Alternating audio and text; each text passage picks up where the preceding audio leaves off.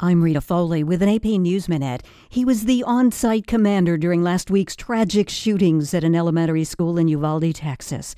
And School District Police Chief Pete Arredondo says he is talking daily with investigators, contradicting claims from state law enforcement that he stopped cooperating.